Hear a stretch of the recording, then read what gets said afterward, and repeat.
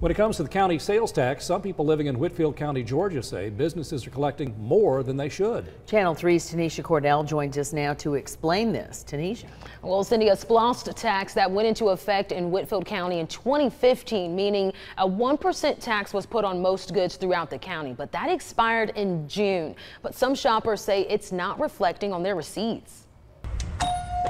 After a quick trip to the grocery store, you don't really look on your receipt. Doug Krinke admits he was not concerned about the sales tax. I guess a large purchase you'd notice. Car, something like that. For the past 4 years, Whitfield County residents have been paying for a SPLOST tax.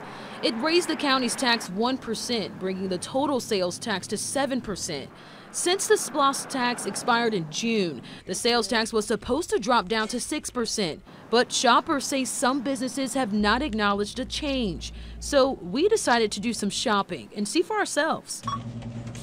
We stopped by Dollar General, Crystal's, and McDonald's. Could I just get a medium Coke, please, and that's it? All of our receipts checked out. Then we stopped by Lalo's to go and ordered a drink.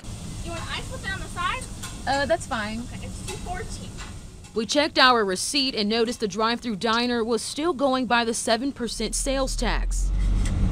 It's not clear why some businesses have not changed their tax rate. A spokesperson for the State Department of Revenue says they send electronic notifications and post on their website a month before tax changes go into effect. We're also told it is not illegal unless a business doesn't report their full tax rate. While there's no way for the state to verify a business's earnings until the end of the year, customers can request a refund. Hope they're doing the ethical.